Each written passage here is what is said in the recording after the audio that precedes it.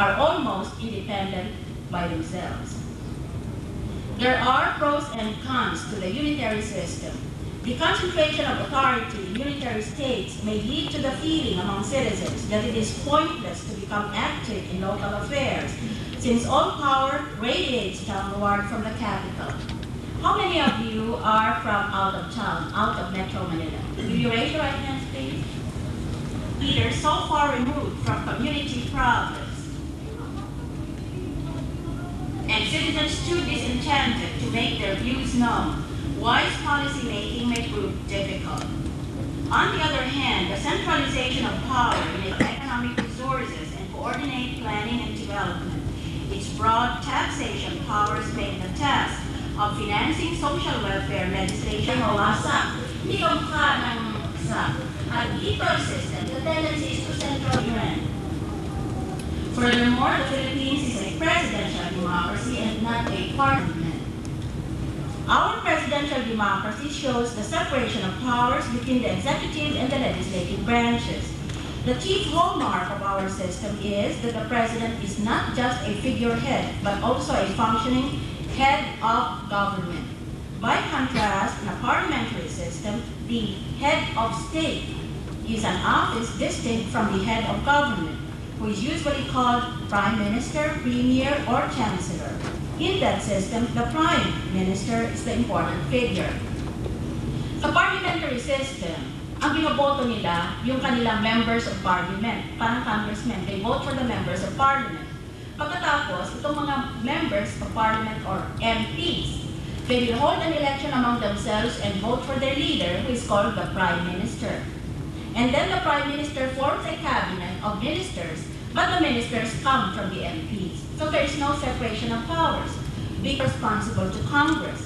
The President is elected on his own and chooses department secretaries from outside the ranks of Congress.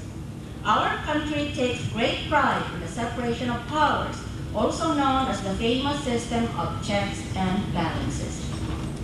Sa parliamentary system, wala sila ng separation of powers because both the legislative and the executive are fused together. Isn't that so? But in a presidential form of government, there is separation of powers into legislative, executive, and judicial. Ano sa tingin ninyo ang dahilan kung bakit mas gusto natin at sa tingin natin ay kailangan ang separation of powers? Why? Why do we have to separate powers? Have you ever heard of the maxim, power corrupts and absolute power corrupts absolutely? So now, what is the reason why we want to have three branches or departments in government? And then they check and balance each other. Why? Yes? Yes, go ahead and stand up. Go ahead. I'm looking at you. Yes, the young woman in the light-colored gloves. Why? Controlling power or limiting power, in other words, avoiding corruption, because power corrupts, and absolute power corrupts absolutely. So, if you make one branch of government hold absolute power, that branch will become absolutely corrupt kasi wala siyang checks and balances. It's not afraid of anybody. That's why we divide our government into three so that each one of them can watch each other and they balance each other. Give me an example of the way our system of checks and balances works. The veto power. Yes? The veto power. The veto power, that is correct. In what way? The president refuses to sign the bills passed by Congress. That is right, yes. Congress passes laws, that is its main function, but the president has the power to veto the law. That is the product of Congress. But it does not stop there. The bill can be returned to the Congress, and Congress can override a presidential veto. Kaya sila checks and balances, no? Or even if the president has signed the bill into law, one citizen can bring a case in court, and the Supreme Court has the power to declare that law unconstitutional and therefore invalid. So we have a system of checks and balances so that power will be distributed among the three branches, and in that way we hope our government will be less corrupt. Because the more power you give to one person or one group, the more corruption there will be. Parliamentary systems have certain difficulties. First, because members of parliament generally obey their party leaders, votes in parliament can be closely predicted. This means European parliaments are less important than the Philippine Congress, where senators often oppose the president even if he is of their own party.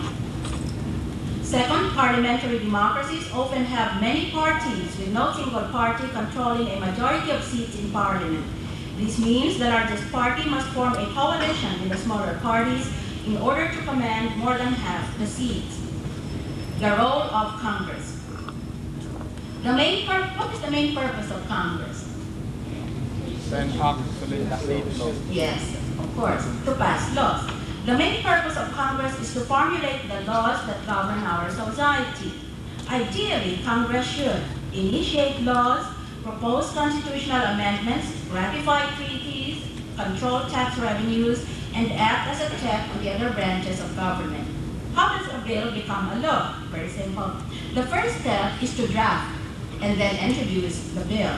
When senators or representatives want to propose a bill of their own, their staff usually do the actual writing. Or you just go to the law books of other countries and copy their laws. Copy them from the book, copy them from the internet. Formal introduction of a bill in the Senate begins when the proposal is registered with the Secretary of the Senate and referred to the appropriate committee. O, di sinulat mo na yung bill mo, dalhin mo to the Secretary of the Senate, whom you will see this afternoon standing just a little below the Senate President. I-file mo roon. Pagkatapos, at the next session of the Senate, the Senate President will say, call the bills.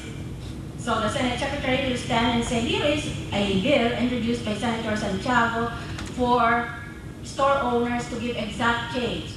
And the Senate President will say, I refer that bill to the committee on, what committee? Trade and Industry. Then it is given to the chairman of that committee, and then he will study that bill, he will conduct a public hearing, he will call experts, he will call young people if necessary, and listen to everybody who has anything to say for and against the bill. And then, if the committee thinks the bill is good, then the chairman of the committee will go back to the plenary session. Plenary session means all the 24 senators are present. Like every afternoon we have a plenary session because all of us will be present there. And so, if the committee recommends that the bill should be approved, the chairman of the committee will deliver a so-called sponsorship speech. He sponsors the bill. He says, I think we should pass this bill for the following reasons. And then follows the Senate debate, when one after another the senators will stand up and cross-examine the sponsor of the bill. Maybe your bill is not so good after all. Look at section 2. I think it does not treat people equally, or I think it is oppressive. Things like those. That's the Senate debate. After the Senate debate, they amend the bill. I think we can improve this bill. Let's change this word in this particular section. So they debate, they amend, they revise. Finally, they vote. If they vote in favor of the bill,